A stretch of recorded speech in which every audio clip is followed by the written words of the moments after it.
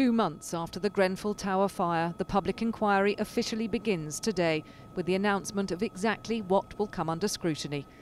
After facing local anger, the retired judge in charge, Sir Martin Moore-Bick, has broadened its scope. Justice for Grenfell coordinator Yvette says local people should be proud of how they pushed for that. Judge Moore-Bick came in saying he was going to keep it quite narrow, and I think that the power of the community voice, I hope this is a reflection to them to say never stay silent, always put the pressure on.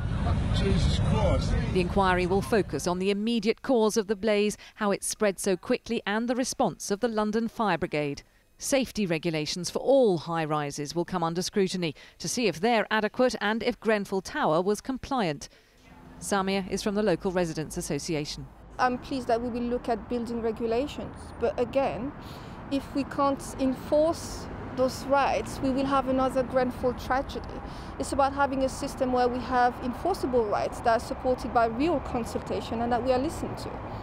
The tower's original design will also be analysed, as well as whether its refurbishment affected its safety.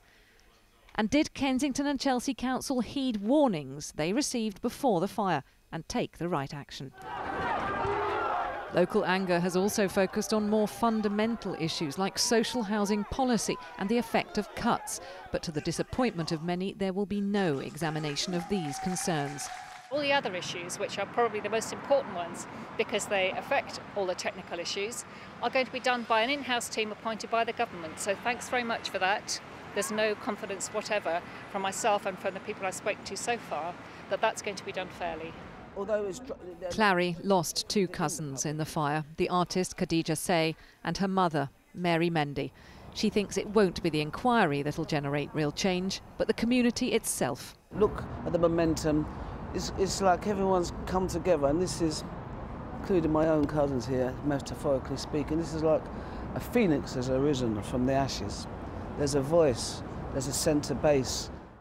The Prime Minister has promised the internal government review will answer the broader questions raised by the Grenfell fire, while the public inquiry's initial report is expected by next Easter. Catherine Jones, 5 News.